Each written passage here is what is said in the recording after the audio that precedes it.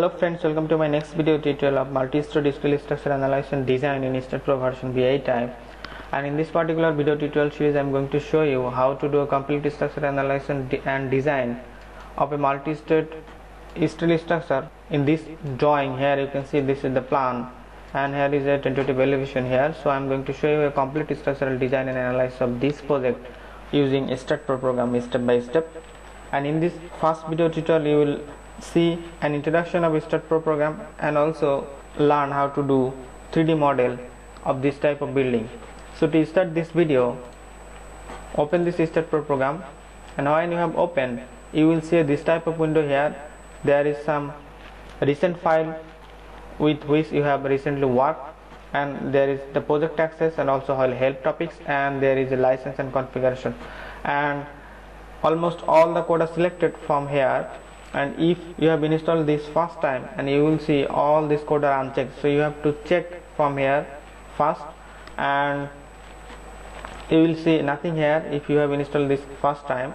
And going to here configuration, from this project text you can see lots of information here. The first one is base unit. You can see this is metric, and when you have installed this program, there will be an option of metric or English unit. So if you have selected metric unit, then by default it will be in metric, and if you have selected the English unit, and by default now it will be in English. So you can change from here going to start, while going to start modeling, and from here you can see some other orientation, which is the global profile, a global axis orientation, which is by default Y up. You can change that to Z up, but I don't recommend to change this. You can just keep as it is. And going to here background color, you can see two available color here. One is white background, another one is black background. If you wish, you can change from here. So these two options, so these are the options from here. You can change. After changing, click here apply, then accept, and next go to backup manager. From here the project access, and from here you can change the auto save interval, and there is enable auto save is checked. If you check this one, and if you input a value here, it will frequently ask to save the model as per the time you have inputted here. So here is by default 5-minute interval is selected. You can change from here, and even you can just disable this by unchecking this one if you don't want to show the message of auto saving. This sometimes might be a disturbing feature, so if you think, you can just disable from here. And after changing here, click here OK, and now go click here this icon new project, and here by default meter and kilonewton is selected because I have selected the metric unit while install this program. Check this space, next, yes, and add beam is checked. Now click finish. Now you can see this is the interface of Staad Pro version V8i. The first one is the title bar. The project name is displayed here. If you have saved this, the name will be appeared here. You can see here structure 1 is a by default name here, and the next is the menu bar. All the menu are available here. Going to different menu, you can access to various commands, and also all these are the tools available, which is the shortcut tool you can use from here. And at the left side you can see there are also lots of features available, and right side also there are some additional window you can see, which the first one is the snap node beam. And just close this one, and here you can see structure 1 and node 1xyz is available. And going to my drawing, I am just starting from here by drawing this column first. So click this first chamber, write 0, then click just below that, and you can see a black dot has been drawn, which is called node. And to select any node, you can see here lots of cursor available. First one is the node cursor. To select any node, you have to pick this node cursor. To select any vertical and horizontal member or any type of member, diagonal member, you have to pick this one, beam cursor. Next one is the plate cursor. To select plate, you have to use this one. And also there are other 3 type of cursor available, but usually we use this first 3 frequently.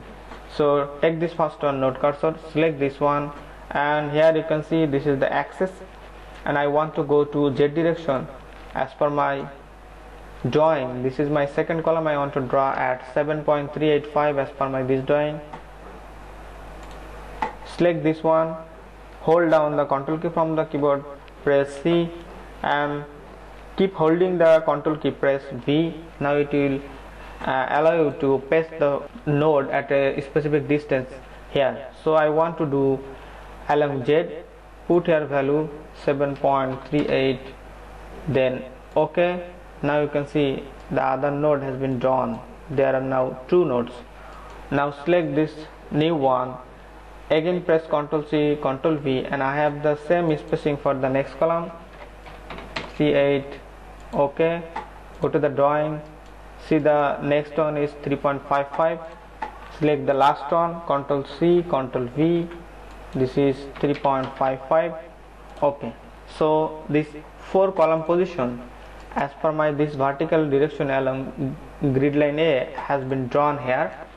Just select all this node by dragging your mouse this way. Go to here geometry, click here connect beam along, then this is along Z and OK. Now you can see by taking beam cursor from here you can select all these 3 beams. So 3 beam has been drawn here.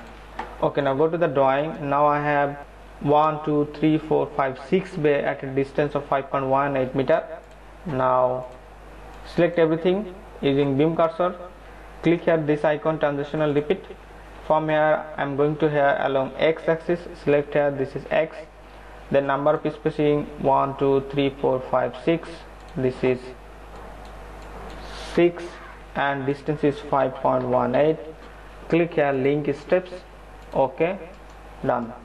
1, 2, 3, 4, 5, 6. OK. Now so we have finalized the position of each column. So this node point is my column position. Take beam cursor, select everything this way, go to here in any view. Now same way click here transitional repeat. I have to go to along Y right now, so Y, and I have here, if I see my elevation, I have 3.3 meter for each floor, so I am going 3.3 meter.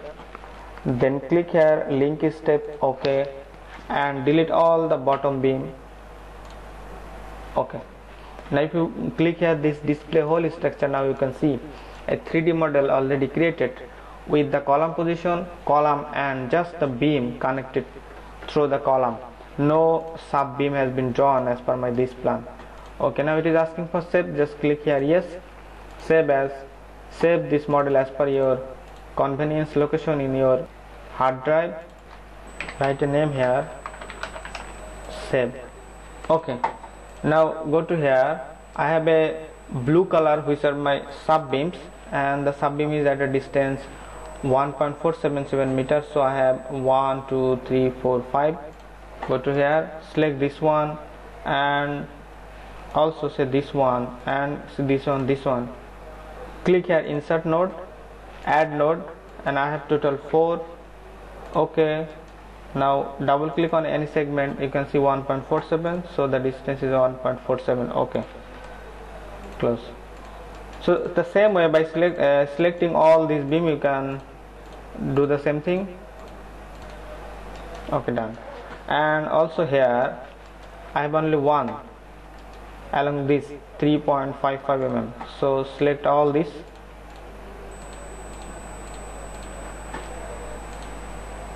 just add midpoint.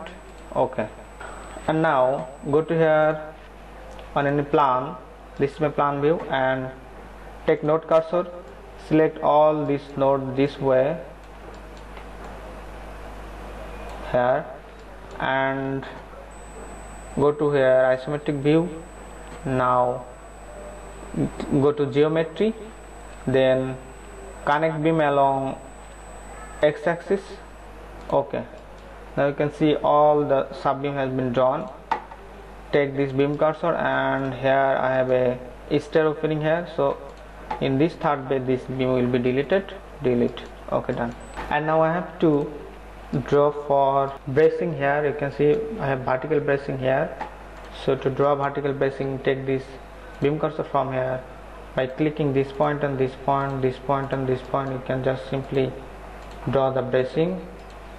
I have here in this bay this point here, and I have also here.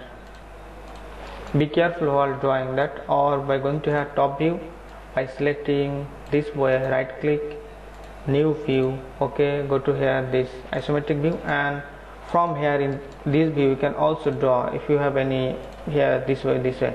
So without drawing in 3D, you can also take any elevation, then you can draw one by one. So go to here display whole structure. Now you can see we have drawn everything here, column, beam, sub beam, and also the bracing. So this way you can complete any kind of 3D model using this program. So thanks for watching this video, and see you in the next video.